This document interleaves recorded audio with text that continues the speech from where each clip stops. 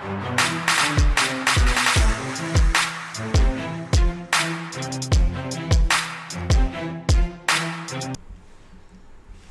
today we're going to look at the synthesis of benzocaine.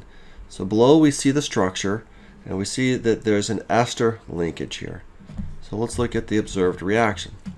Now, the general reaction takes place when you react an alcohol with the carboxylic acid.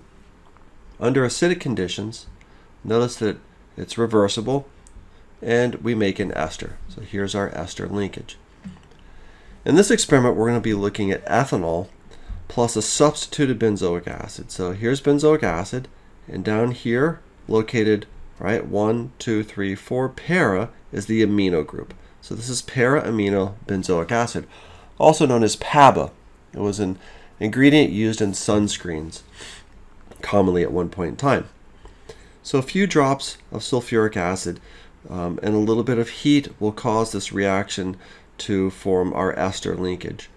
Because we're under acidic conditions, that amine group is going to get protonated to become an ammonium ion, and water is one of our products also. So let's look at the mechanism here.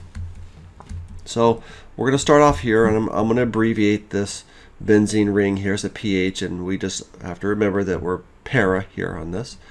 Right? And under these acidic conditions, I'm going to use H+ / H2O rather than H3O+ or sulfuric acid through the mechanism.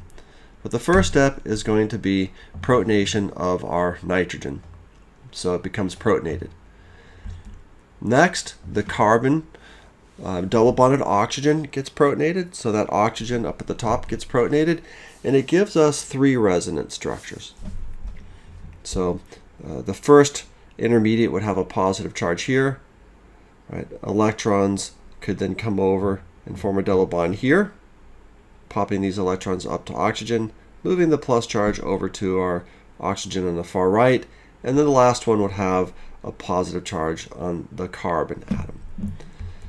So after that, ethanol is going to come in, and it's going to act as your nucleophile, and it's going to attack the carbon that has the positive charge here. All right, that'll be your electrophile.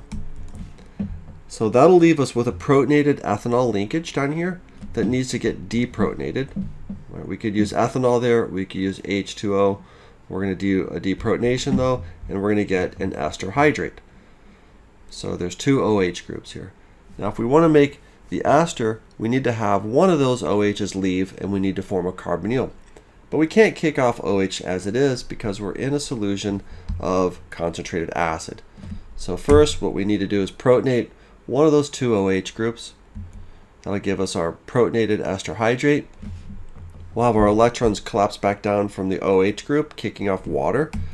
Right, so that's our water, right, is one of our products, just got eliminated there.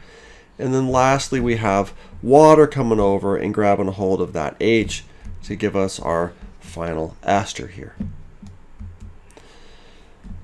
Now, lidocaine and benzocaine, they alter signal transduction and conduction in neurons by blocking fast voltage gated sodium ion channels.